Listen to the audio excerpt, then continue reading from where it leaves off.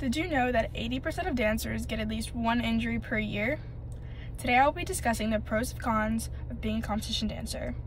I have first-hand experience as I have danced since I was 5 and I did about 7-ish years of competition dance. Competition dance provides a dancer with lifelong friends, memories, and life lessons. On the flip side, a dancer's schedule can be extremely demanding and very exhausting on the mind and body. In today's world of social media, competition dance is on the rise and is only going to grow to become more competitive. I just introduced my speech. Now I will tell you about the pros of being a competition dancer.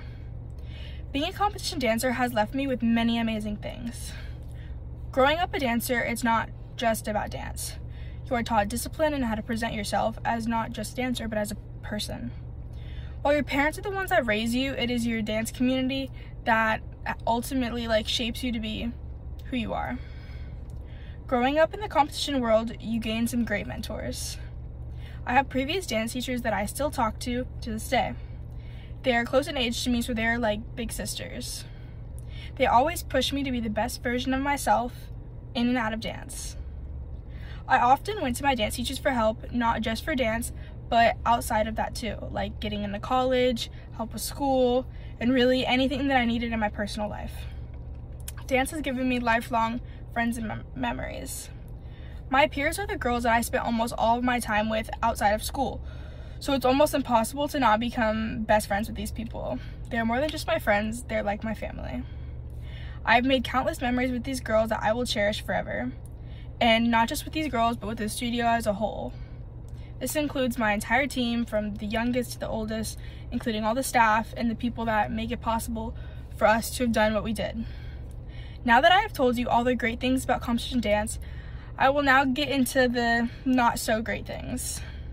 Now I will tell you about the not so great aspects of growing up as a competition dancer. The first aspect would be the effect on your mind. When you spend 10 to 20 hours, that's what I did, but there's plenty of dancers that spend way more hours in the studio a week. It can be very overwhelming. This doesn't leave much time for schoolwork or a social life. This is something a lot of dancers struggle to balance. And while I'm forever grateful for my dance teachers and mentors, they can be very tough on us. After a long day of dance and screaming and yelling and corrections, it can be very exhausting. It is especially exhausting when you have a dance teacher that is pretty mean, because not all of them have the best intentions. And even though most teachers do have the best intentions, it can still be very hard to not let what they're saying to you get to you and not to be too hard on yourself. Not only does dance have an effect on the mind, but it has a huge effect on the body. As I said before, spending countless hours in the studio is tough, but it is especially tough on a dancer's body. When you're running your dances back to back for hours on end with not many breaks, your body definitely feels it. In today's world of competition dance, it is always pushing an envelope. This leads to more and more injuries, as everyone wants to be the best and work harder than the girl next to them.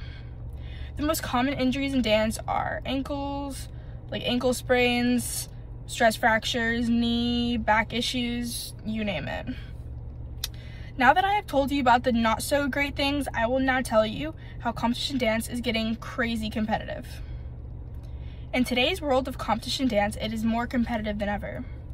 Dance has evolved and will only continue to evolve with the help of social media. Social media is a great tool that helps dancers improve everywhere. This can be especially helpful for dancers that can't afford the proper training. They can look up videos and tutorials online to teach themselves. Everything is online, and the best dance competitions are also streamed. With everything being on social media, it only inspires dancers to work harder and harder every day. This is why I think being a dancer today is much harder than it was 30 years ago, because there's so much inspiration out there to just keep pushing the envelope and more ideas. Dance is extremely athletic today, as there is less dance and more gymnastics, if anything. Many parents are homeschooling their kids that want to pursue dance as a career. With many children being homeschooled at such a young age, they have more time to focus on dance and less on school. Because they are homeschooled, they also spend all their time auditioning and preparing and booking jobs. I have just told you about social media's influence on competition dance. Now I will conclude my speech. Those were some pros and cons of competition dance. The perspective came from me, but not just from me, from plenty of accounts of research online. While competition dance may be tough, and it takes a lot of hard work, it is very rewarding with the people you meet along the way and the lifelong friends that you make.